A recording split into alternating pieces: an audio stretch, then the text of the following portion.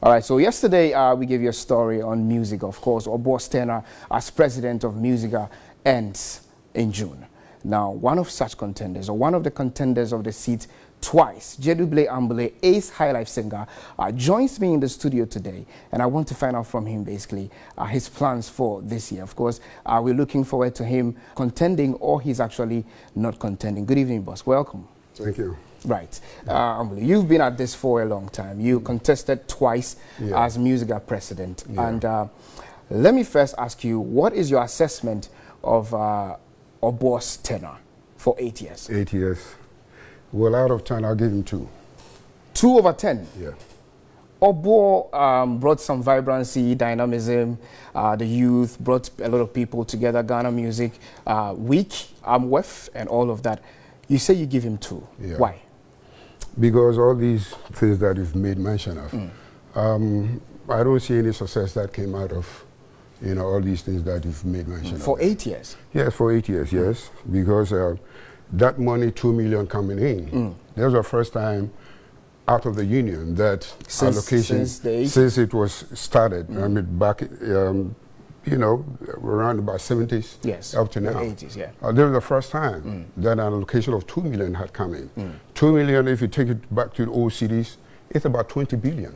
Yes. It's a lot of money that can put back the union on its feet. Okay. And if still the union is crawling now, then I don't see... You tell me you've lost interest in running for it, or you still have interest in it? I've been getting calls. People are calling me and say, Jedu, I think this is the time for you to go, and things like that. But if I look at what I'm doing now, because I'm going on tour, European tour, in July. Right.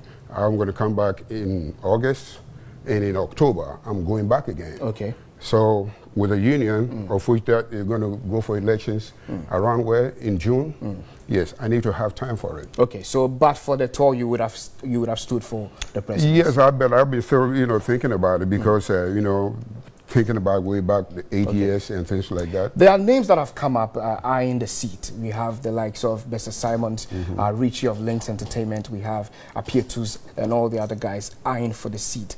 Who would you throw your weight behind if you are not going for the seat? None of them. Why? Because they are the ones that are behind Obour. Apietus is also there. Well, I don't know why Apietus has to come in, because Apietus is not a musician. He's a studio engineer. Apietus has been working with artists over the years. I mean, for over 20 years, he's been working with artists, tried managing some artists here and there. You think he doesn't qualify to be there? If you tell me that the studio engineers are looking for presidents and things like that, yeah, that's the right place for him to be, not the musicians' union. Wow. Because the musicians' union is there for the welfare of musicians. What would you have identified as a main challenge in the industry that you would have fixed if given the nod as a president? The union has what? If you talk about the union is there for the welfare of musicians. So anything that has to rectify the musicians and put the musicians back on its feet and everything, that's what needs to be done. Because these older musicians that have contributed a lot musically to Ghana and music, right? What is in there for them? Wow. It's not that they're going around trying to solicit money and things like that for them. What happened with that 2 million CDs? Wow. What happened with that 2 million CDs? Ambolley, thank you so much for your time. Of course, if you change your mind and you want to go for the presidency, we will talk to you again. My name is Nana Akwejuado. Of course, that's how we are wrapping up entertainment news tonight here on News 360.